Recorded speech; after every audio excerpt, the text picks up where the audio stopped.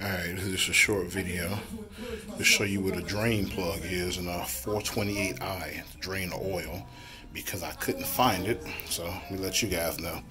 First of all, they say you need the BMW tool to get off the oil filter. That's not the case. I just got a strap wrench and turned it. You know, it was a little difficult, but I made it happen without buying a BMW tool. Alright, now it's front of the car. Alright, that's gonna be the driver's side, passenger side. So let's go under, have a look. You can see the oil is draining as we speak. Alright, so